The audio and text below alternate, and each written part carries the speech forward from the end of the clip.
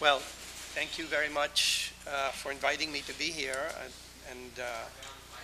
Oh, sorry, we have, I'm going to try to say a few main things in the 10, 12 minutes I have.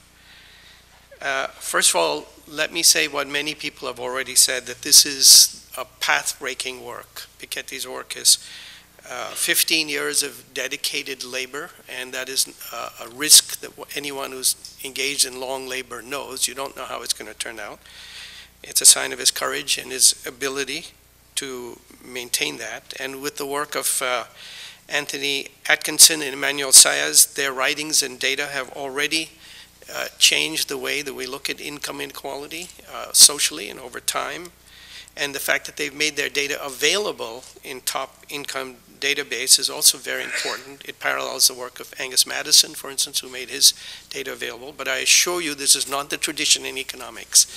I've written to people in the World Bank and asked for their data, only to be told the answer is no. So Piketty's work represents a tradition in economics in which theory is derived from the study of actual economies.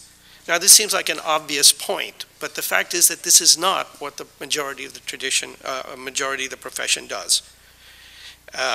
His goal is to identify structural properties of capitalism, to try to understand what causes them, and then try to draw some implications for that. But as he himself points out, this is not what orthodox economics does, what I'm going to call neoclassical economics. There's really anti-classical economics, because there it has been preoccupied from the very beginning with the analysis of a fictitious world of perfect competition, perfect consumers, perfect firms, and perfect markets.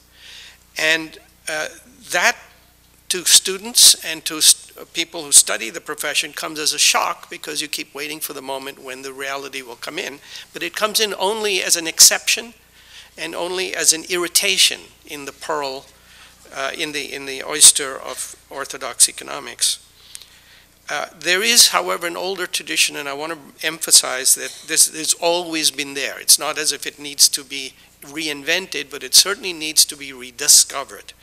That includes Smith and Ricardo and Marx and Keynes and Koletsky and many others who have worked in the tradition, and obviously Piketty and Atkinson and Saez and others are in that tradition. Institutional economics.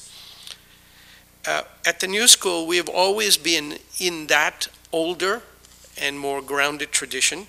And from the time of our founders, Wesley Clare Mitchell, whose work on business cycle was just as founding as Piketty's work is on inequality, Thorsten Veblen, who one has to read to realize how absolutely relevant his ideas were, and eminent economics faculty such as Adolf Lowe, Robert Halberner, David Gordon, Lance Taylor, and Duncan Foley. Indeed, as chair of the economics department, I'm most pleased to announce that Lance Taylor and Duncan Foley have just been awarded the 2015 Leontief Prize for Advancing the Frontiers of Economic Thought from the Global Development and Environmental Institute of Tufts University. So we congratulate Lance and Duncan.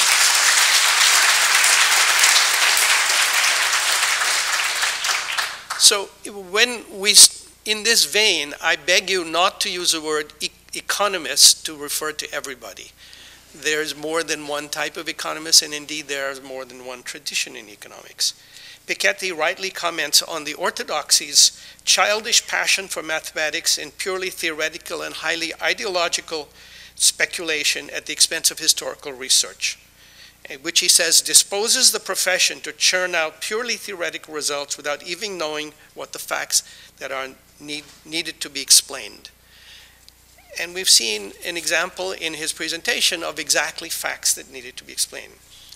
Now, Piketty is, of course, an eminent authority to say this, but there's an even more eminent authority that's saying this now, and that's a recent editorial in the Financial Times, September 25th, 2014. I have to read this because I never thought I would live to hear the Financial Times say this. The typical economics course starts with the study of how rational agents interact in frictionless markets, producing an outcome that is best for everyone. Only later does it cover those wrinkles and perversities that characterize real economic behavior, such as anti-competitive practices or unstable financial markets. As students advance, there's a growing bias towards mathematical elegance. When the uglier real world intrudes, it only prompts the question, this is all very well in practice, but how does it work in theory? The Financial Times goes on to make a prescription, which I find really amazing. The steps needed to bring economics teaching into the real world do not require the invention of anything new or exotic. The curriculum should embrace economic history and pay more attention to unorthodox thinkers such as Joseph Schumpeter, Friedrich Hayek, and yes, even Karl Marx. So I thank the Financial Times. This is precisely what many heterodox economists have been doing for a long time, and as I said, this is what we do at the New School, have done from the very beginning. I want to turn now to the structure of Piketty's book. The book has three logical parts, which is different from the physical division that he has.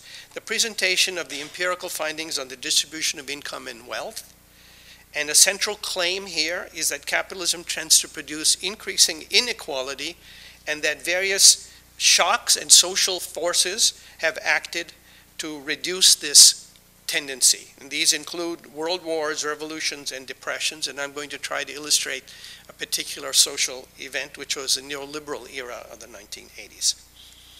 The second logical part is the argument that there is a causal structure linking these different patterns. And this he didn't have time to get into there, but the book, which has 700 pages of space, has much more room for that causal argument, and that's indeed what I want to try to focus on here.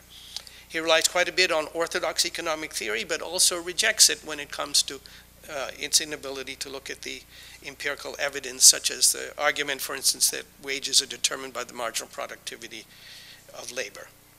The third logical part, which I think Heather will focus more on, is the policy implications, but I do want to try to say a little bit about that at the end. So with this, I'm going to try to focus on two key elements of his argument, which have to do with the distribution of incomes. He himself focuses on what I want to call the achieved final distribution of incomes. Labor income includes wages, salaries, unemployment benefits and transfers, bonuses, and stock options. Property income includes income from what he calls income from capital, includes rent, interest, profits, capital gains, royalties, and other incomes from the ownership of land, including and real estate and financial instruments.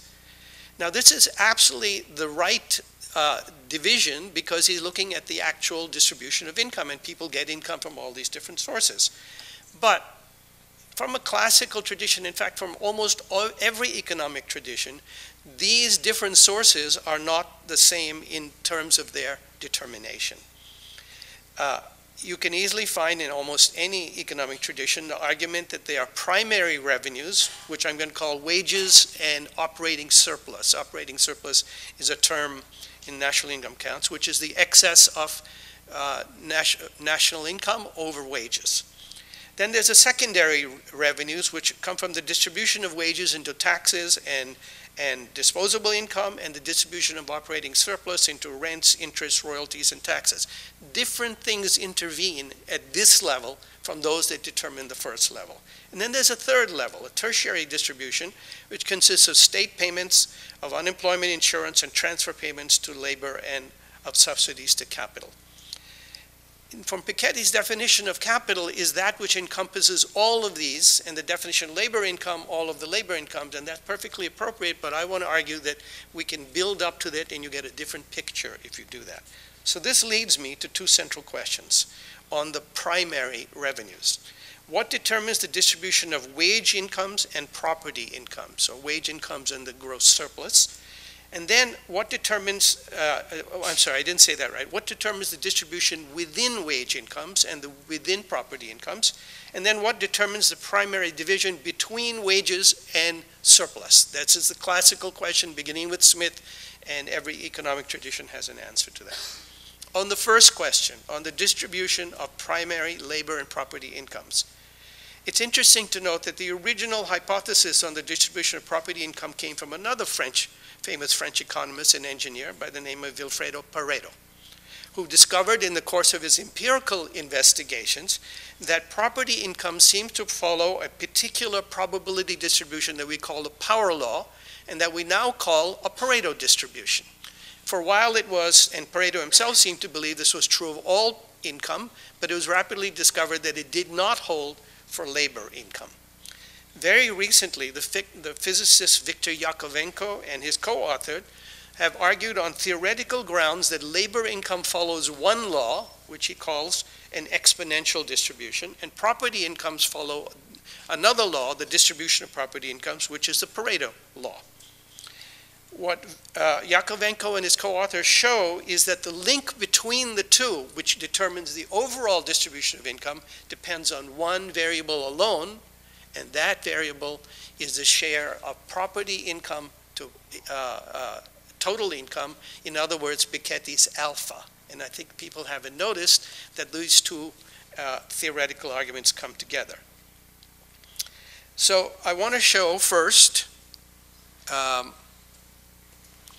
this data, which is a part of the hypothesis of Yakovenko and his co-authors. We're looking at the income of people from IRS data below 100,000 because Yakovenko argues that it's only above that the property income becomes significant. So below that it's mostly labor income.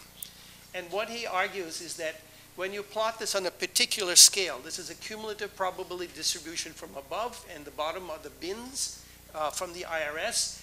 The straight line is not a fitted line, it's the theoretical line for an exponential distribution, and the data itself fits that very well. And this work has been duplicated in different countries, and this says that it gives us a handle on what determines the distribution of labor income.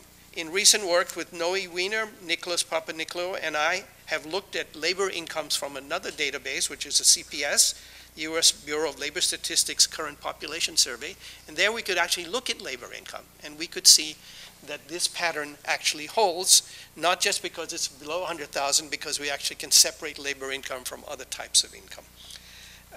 We find even more remarkably that the distribution within race and gender categories is also exponential. And this is something people haven't really asked. We know that distribution by race and gender, averages by race and gender, depend on all kinds of social factors, including discrimination. But no one has really paid much attention to the hypothesis that there is a law, so to speak, within the categories. Now, one of the things about the exponential distribution of income is that it has this very lovely property, lovely if you like such things, is that the Gini coefficient is 0.5, regardless. So what Yakovenko and all show that this is the case for labor incomes in every year. But then how do you make that fit Piketty's data, where he says that the Gini coefficient is much lower, it's 0.2 to 0.4 in different countries. And the answer is precisely what I'm trying to argue, that the basic distribution of labor incomes created by the market, which is wage incomes, prior to taxes and prior to transfers, has a very strong structural property, which is that it's exponential. But when you add on transfers, most of these transfers are designed to help people at the bottom end. So of course, they make the distribution of income less. And so to do it properly, I believe that one should move in those stages. Let me now move to the second thing, which is the division between wages and operating surplus. This is the argument, this is the central point of concern of everybody from Adam Smith onward. And I want to make the argument in a particular way based on an old one by William Phillips. Phillips looked at the rate of change of money wages and showed that they were inversely related to the unemployment rate. But we know that that argument fell apart in the 70s. From a classical point of view, what you want to look at is not the money wage, but the ratio of the wage to value added, because it's the distribution which is the key to labor struggles. As anyone who studied labor economics knows, you're talking about the possibility, which is value added, and the share, which is wages. And the balance of power between workers and their employers plays a very crucial role.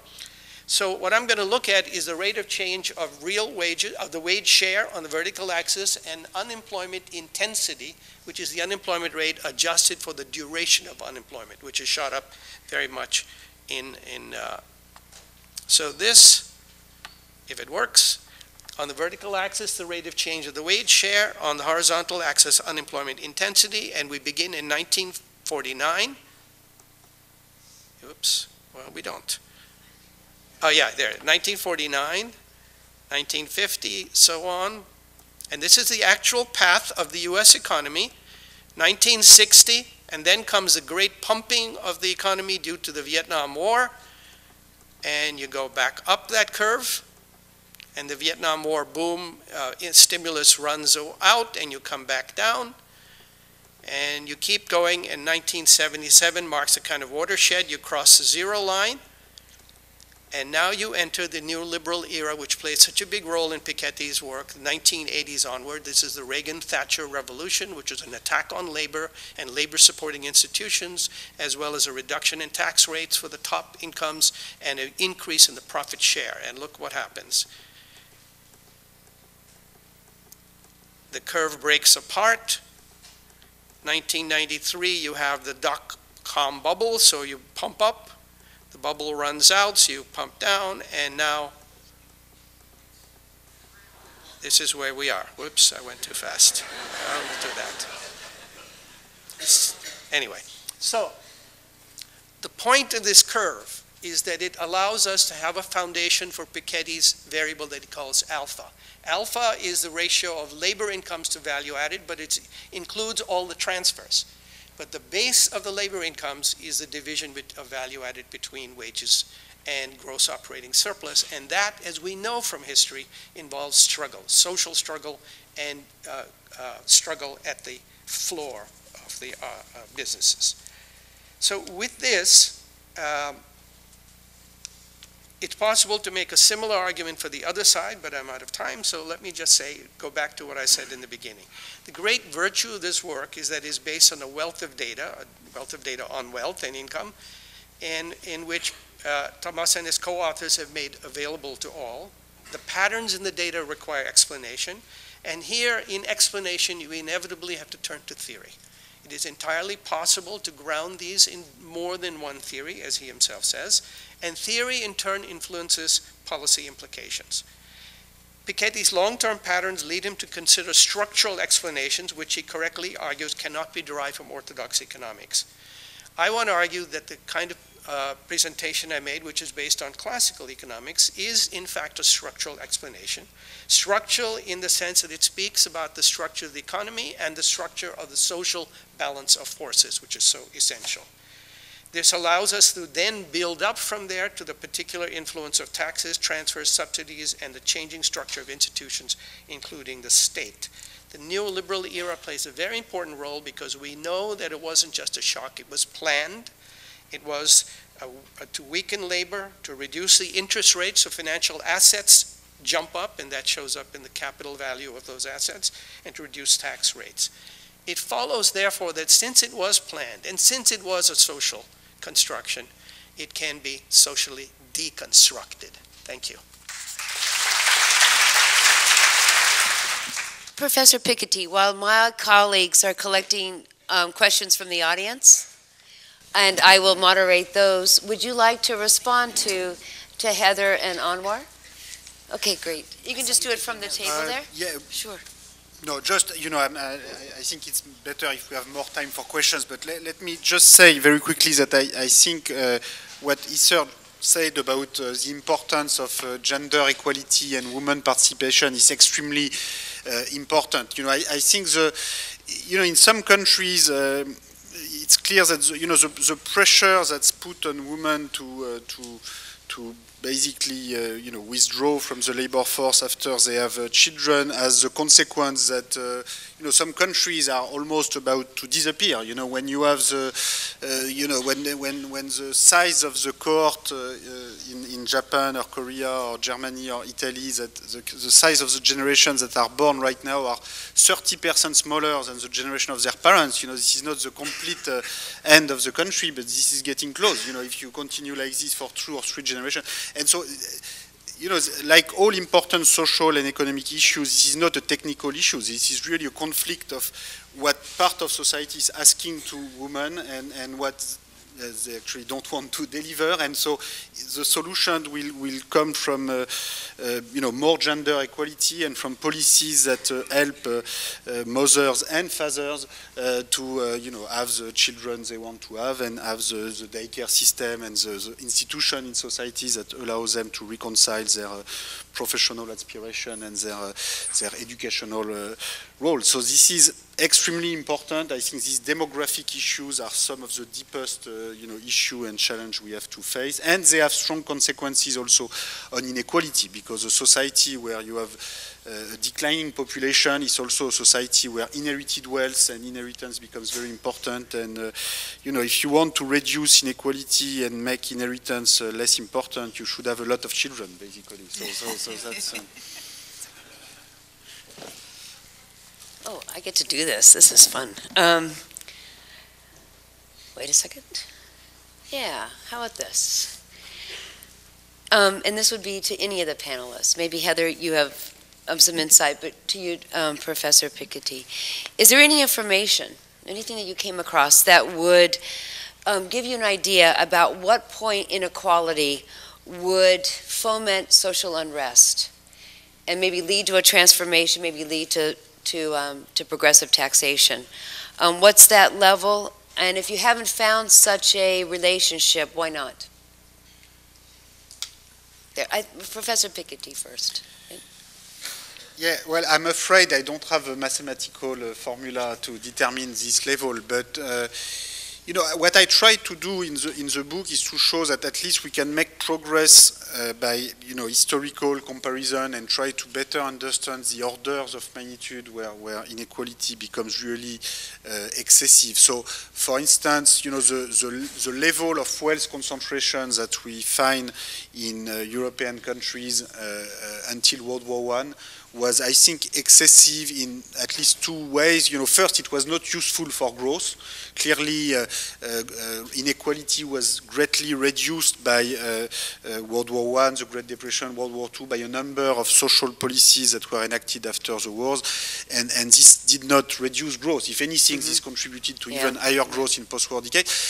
And also this very high level of inequality, I think, contributed to the inability of democratic European societies, where in principle, you had universal suffrage, at least for men, in 1910, 1914, but I think largely the political power was captured by wealthy elites, and this explained part of the reason why the political system was not responding to the very high inequality and very high social tension of the time. In France, income tax was adopted not to pay for schools, but to pay for the war in the summer of 1914, just 1 century ago. And this was the only time when the French Republican elite accepted to. So it's a very sad story where I think the high inequality went with the capture of the political process that prevented the right social reform and fiscal reform from happening. And this is something that, we don't want to return to that kind of situation, and there is growing concern, in particular in these countries, that when inequality is getting as high as it does today, it has, this is a real threat for our democratic institution and the ability of the democratic system to respond to this challenge that we have to respond. So, yeah, I think history can tell, can help us to realize when this is getting too high. Well, let me just add one thing, which is I'm sure that you would not say this, Piketty, but Thomas Piketty, but it was your work with Emmanuel Saez that we saw in banners all over the United States in the Occupy Wall Street movement about the we are the 1% and the 99% numbers. For me, watching that happen and realizing the first time I saw that, I was like, where have I seen that before?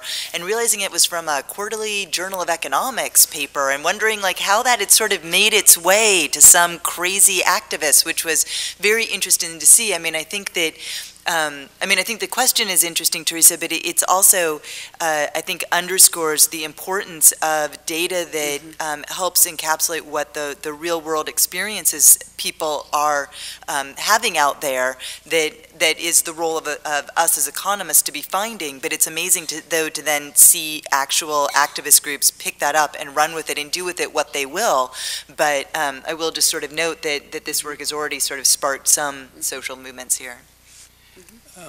Let me add a couple of points here. We've been talking mostly about the developed world, but there is a huge level of inequality across the developing world. And one of the astonishing things is that it's tolerated for long periods of time. And that what breaks it up is not so much that, but the joining of that with the issue of employment. If jobs are not there, then it becomes much more volatile. And of course, the political structure. I was once taken on a tour in China of a museum in which they would go from one dynasty to another, and I noticed that there were breaks in the time between dynasties, and they were not mentioned in there. So I asked my guide, what is that? He said, oh, the peasants overthrew the dynasty and killed everybody, and then a couple hundred years later. So there's your answer. We need more peasants of that sort. Here's a question about the form of tax. Would a tax on land or rent control or a tax on carbon, would that have the same effect as a progressive income tax of 90% marginal tax rate?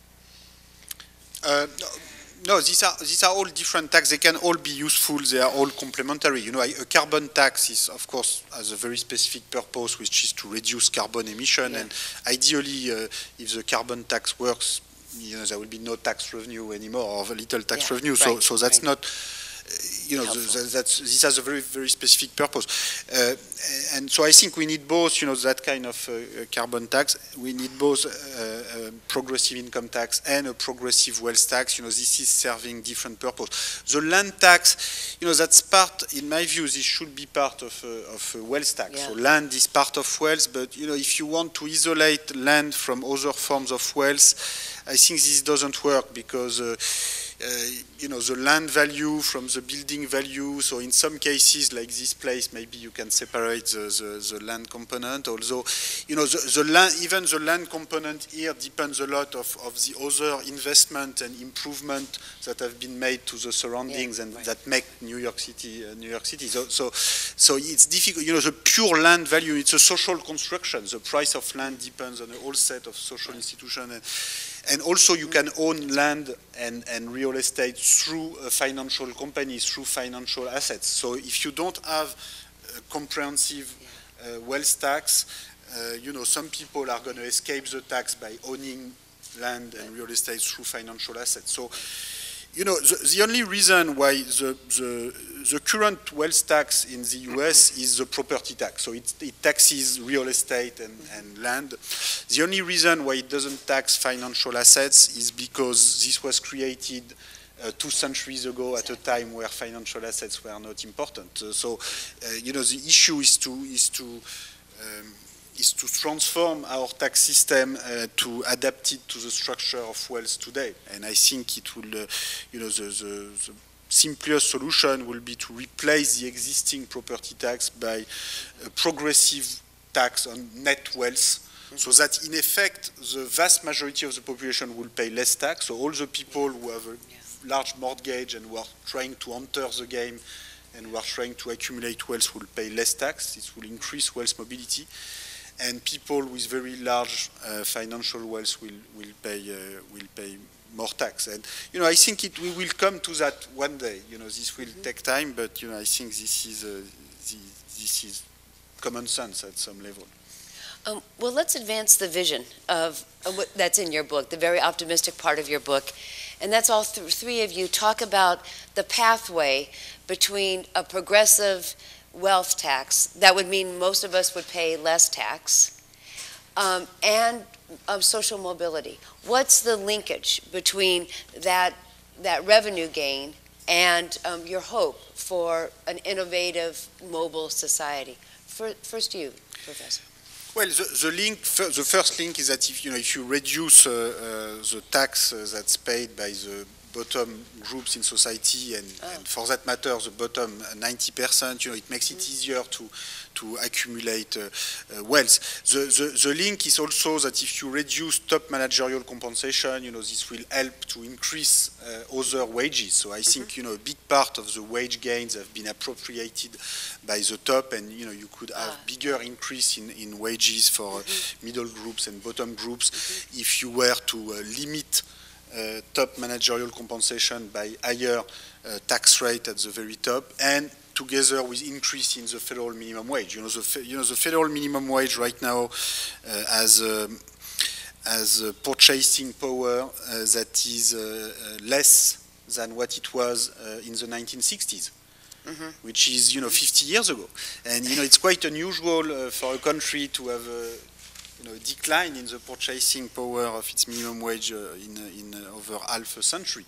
And also, we stand apart from that, right? In your book shows that. Well, yeah, it's very striking, and so I think it's possible to increase it quite substantially without increasing unemployment. Unemployment was not higher in the 60s, although the real value of the minimum wage was higher than it is now. So now in the long run, of course, it's easier to have a higher minimum wage if you have also higher investment in education, higher investment in skills, so that bottom workers can have access to higher productivity jobs and higher. So it's all complementary. Progressive taxation, higher minimum wage, and higher public investment in education. I think are the three key policies that need to go together. We don't want to choose; they are complementary. Heather, do you agree those are the key policies? Certainly. I think I want to emphasize one thing that has been said that I think is really important, that it's, so often when we think about inequality and we think about both the taxes and the revenue and what we're going to do about it, so often we think about, well, here's the things, the policies that we're going to do for people and how much they cost, and that's really where all the action is. But I think this conversation really pushes us to say, oh, well, actually, you're not just taxing folks at the top in a progressive way to punish them, but that a progressive tax system is actually more functional in many ways for the economy. And I think that's a really important thing to keep bearing in mind. If these very high incomes that folks at the top are earning are not indeed productive, but are some form of rent or extraction, or they're coming at the expense of middle income workers getting higher wages, which then is correlated with what's going on in terms of stable consumption patterns, or has an effect on what kinds of investments they can make in the next generation, that there's cost to all of that.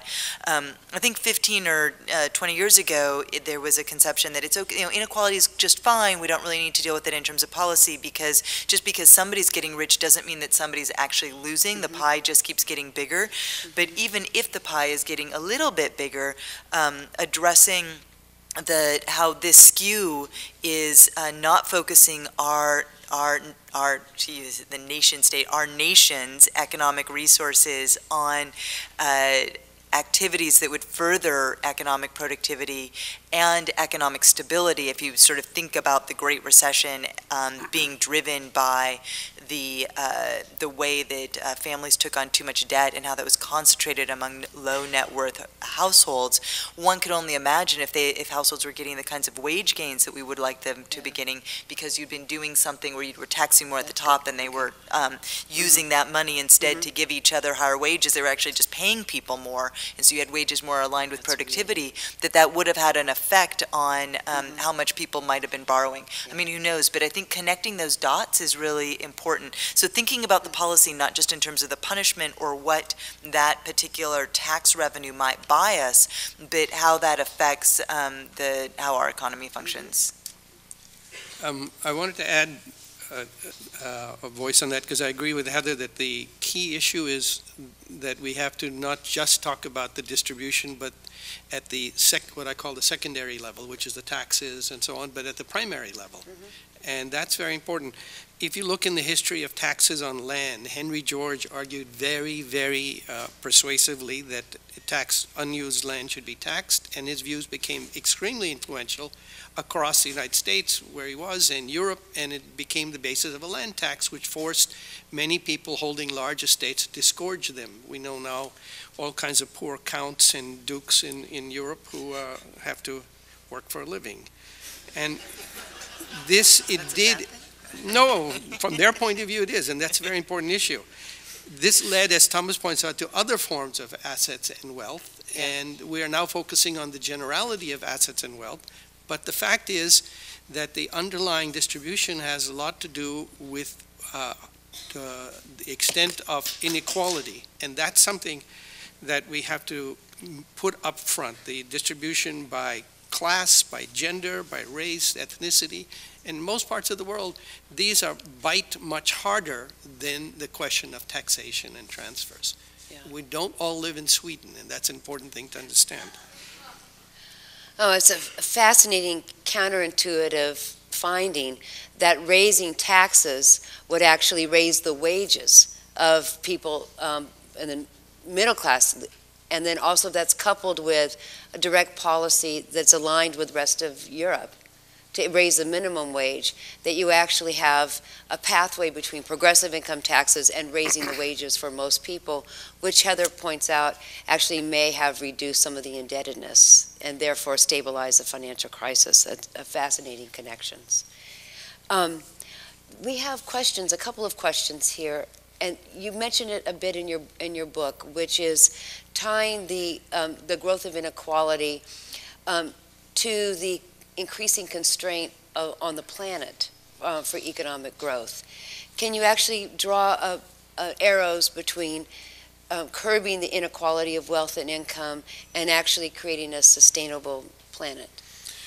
Right. So, in the last chapter of the book, I try to explain that these issues about financial transparency, public debt, may seem very difficult to solve, but in fact they are very simple problems to solve as compared to the real problems of global warming and threat to our natural capital, which we should be much more concerned about, because the public debt, after all, it is just a debt against ourselves. It is just this can be changed. We just have to change what's written in the book, and it will.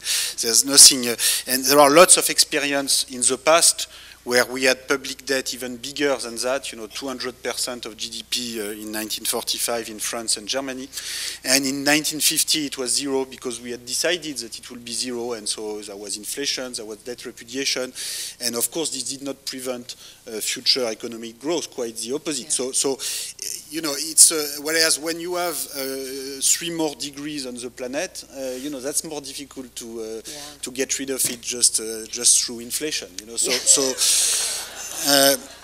So we should, the worst thing about the inequality and problem and financial opacity problem is that this makes it more difficult this takes all our energy, and this makes it more difficult to solve the other problems. So I think it's important, that we make progress both on the inequality front, so that we can also move to the more important front, which is the environment and the long-run sustainability of growth. It's very difficult to ask normal people to make effort on the environment, by paying more tax on carbon tax or oil tax, etc.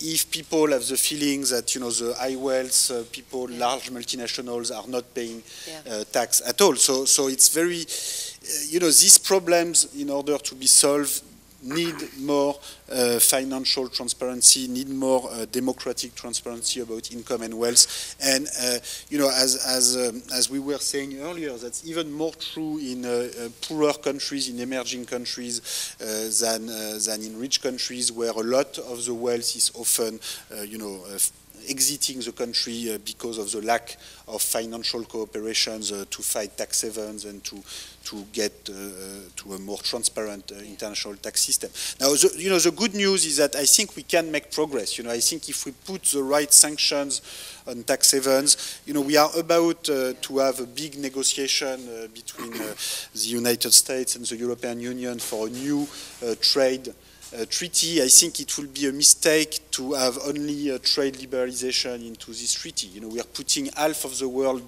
GDP around the table, you know, about 1/4 of world GDP for the US, about 1/4 for the European Union. So, you know, this is not a global government, but this is still half of the world GDP. And this is a unique opportunity to try to bring more fiscal justice into globalization with a minimal tax on multinational corporations, a global registry of financial assets. And, you know, if we don't put strong fiscal, social, environmental regulation into such an agreement, I think there's a strong probability that our public opinion, both in the US and in Europe, will not be happy with just another round of trade liberalization. So, you know, we have to take these opportunities to make progress. Yeah. So if I could add something to that, I mean, I think on your question about the climate change and where we are in terms of politics, it made me think about how we have a lot of evidence here in the United States that today's high income inequality is associated with political outcomes that favor those who have most of the money. And I think that, you know, it's something we don't think about enough with climate change, but there's some research, and I apologize to whoever the author is because I'm just blanking on the name. I wasn't thinking about it before but at any rate, showing that if a policy is not favored by the wealthy, it doesn't get put into action. So it could be that, you know, that policies that, so there's clapping for that. That's not a good thing, maybe, I don't know. Maybe that was a like on Facebook, you know, when you actually don't like it, but all right. I digress, but I think that, you know, when we think about climate change and who is impacted, we know that the effects are disproportionately felt by low-income families and in certain communities. I mean, there was an article in today's paper about people in a community in California living in, who own their land but live in mobile homes who don't have any water. And you're reading this, I mean, this is a climate change story, but they have no options. They can't sell their land and nobody's going to help them. And so you're seeing these effects that are being sort of concentrated among people also have the least political power. So while climate change affects us all, those at the very top have ways of mitigating that to a little bit to their own benefit and may not feel the same exact measure of urgency. Certainly we're seeing that play itself out through our politics. But I do think it's important to understand, I don't know if other questions want to focus on the intersection between today's high income inequality in the United States and how that is playing itself out and what evidence we have on that. Right.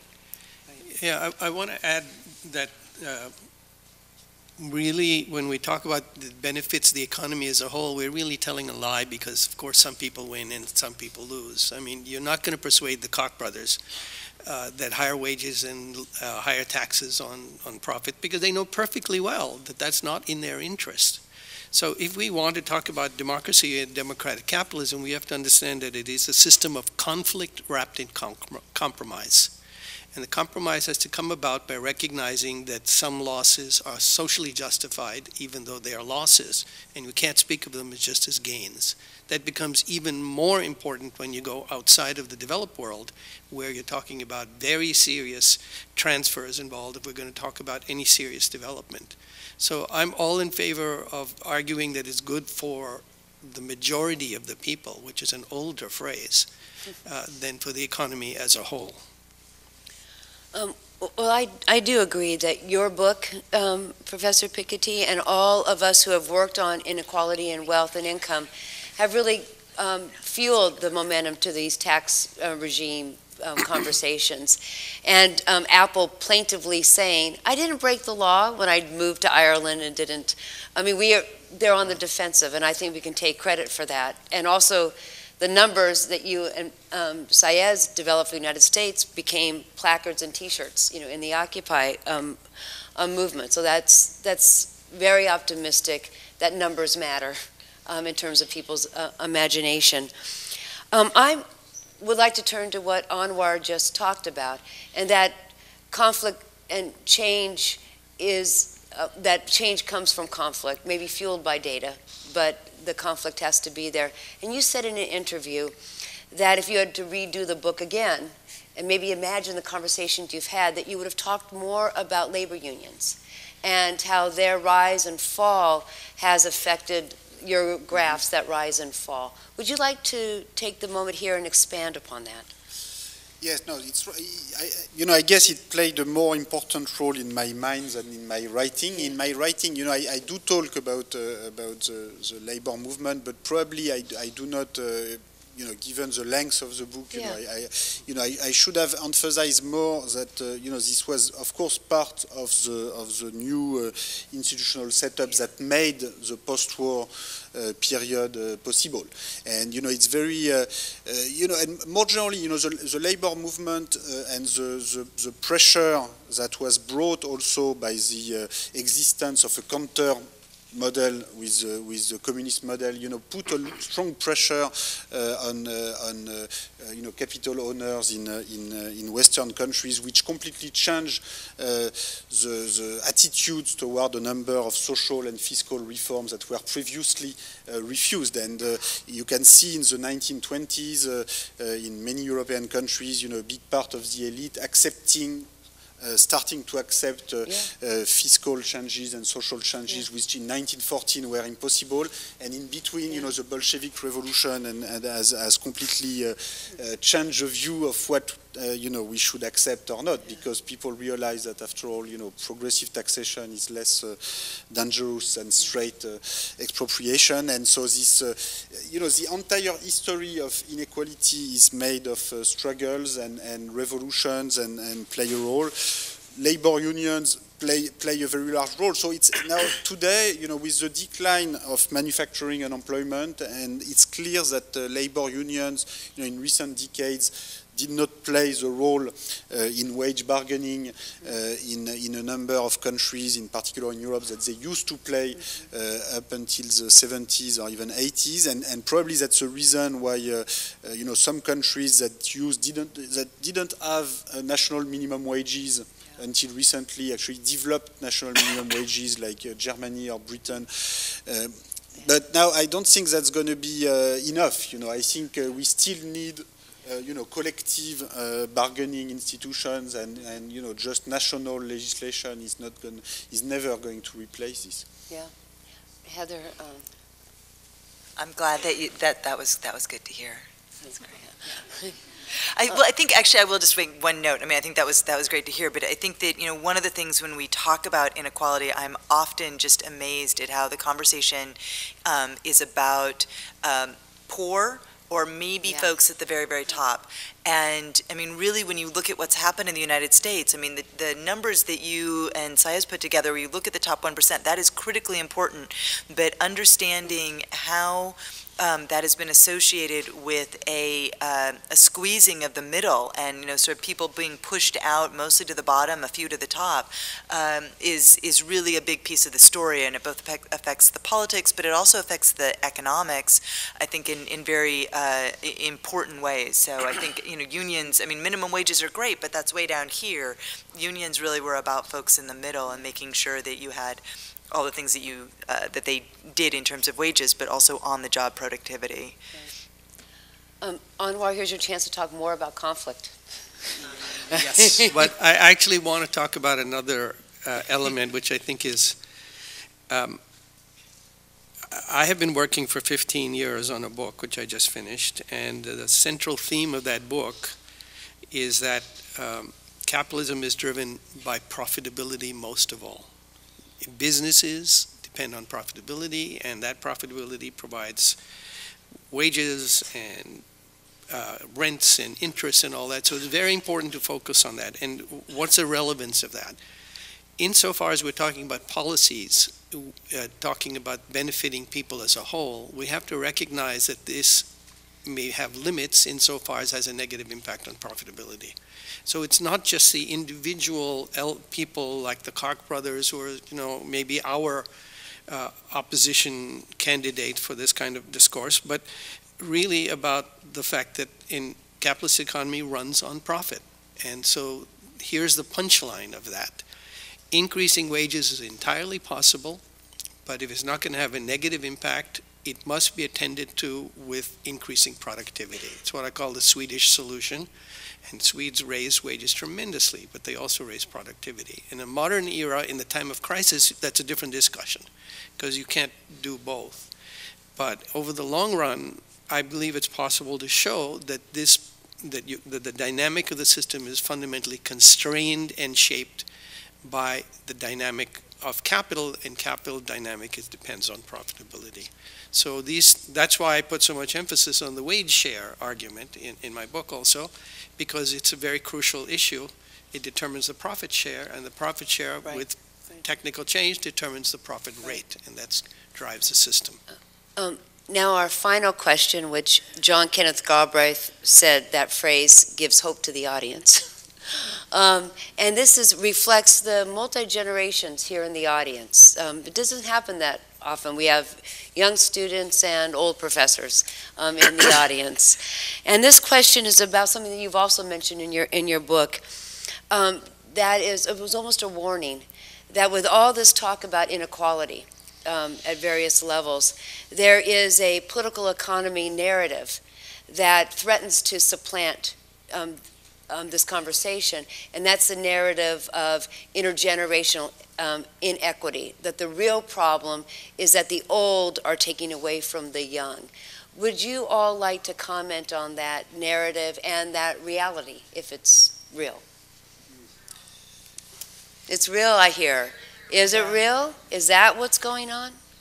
Professor Piketty. I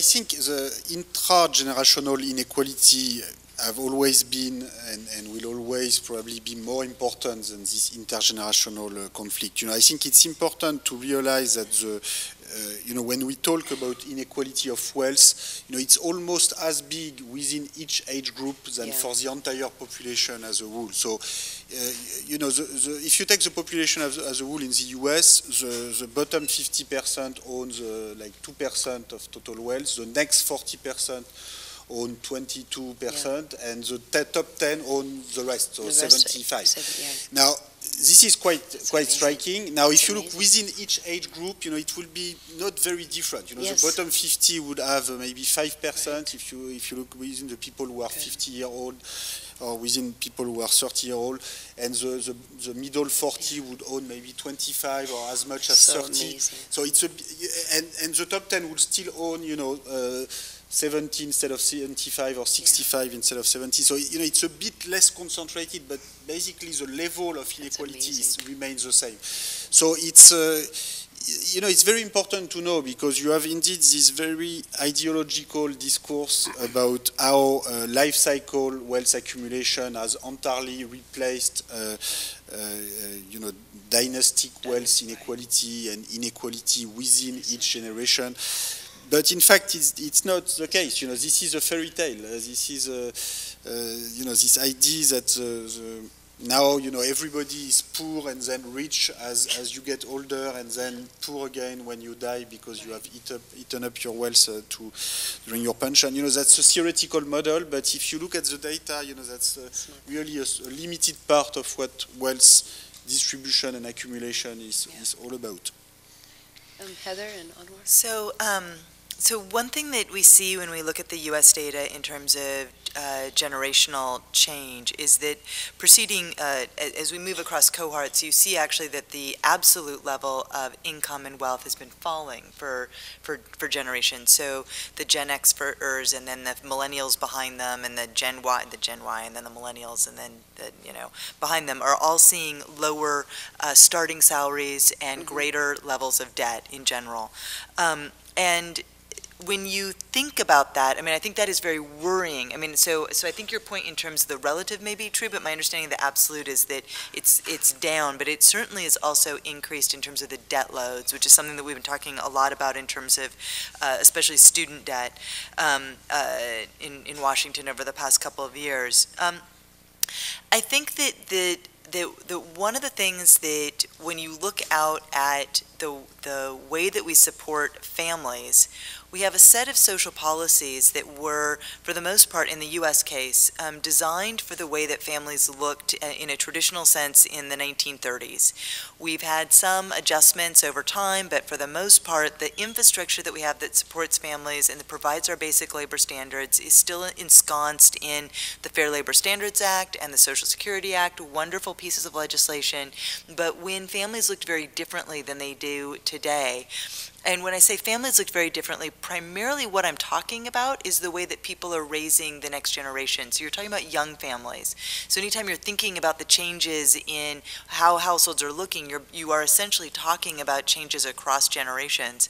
So when you look today at families with children in the home, it used to be in the 1960s, of course, you had, a stay-at-home mom and a dad, and that was about 60% of families. And today, if you were to, sort of map that out, you see a wide array of different kinds of families with different work patterns, with different numbers of parents, more kids living with grandparents, and all sorts of crazy things, and we don't have a policy infrastructure that supports it. I say all this in a very long-winded way to say that when you're thinking about the intergenerational conflict, families are getting very little from their government when they are younger.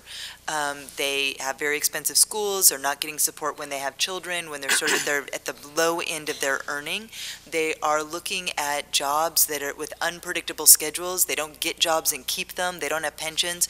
The whole world has shifted for them, and I think that we are not having the conversations that we need to have to actually address any of those realities. And then we wonder why young people say that they don't think that government works for them. And I think we need to, I would encourage it. So I don't think that it is necessarily a generational battle, but I do think that the way that inequality is played out and the lack of attention to that does mean that there have been generational impacts. I would point to something that we haven't mentioned yet, which is actually in Thomas's book, which is the tremendous drop in the population growth rate. He mentioned that in passing. There's a wonderful graph, you see it going down, heading towards zero. Well, that will naturally shift the balance between young people and old people, especially given that medicine allows us old people, hopefully, to live longer. But yet the paradox is, in the modern world, is that despite the fact that the population of young people is growing more slowly, the unemployment among young people has grown dramatically. And that is not a natural consequence. It's a consequence of the crisis and also of the fact that mechanization has actually accelerated rather than slowed down, despite the fact that workers are cheaper, because globalization has also spread mechanization all across the globe. Again, I believe that these are sort of intrinsic native properties in the same sense that Thomas believes in inequality tendency as a native property, but I don't mean by that they're ineluctable. In the same sense that Thomas says, these are properties that can be offset, but they require attention and focus, and they require, to come back to Teresa's question, conflict. Yes. Thank you very much for the conversation. Thank you for coming.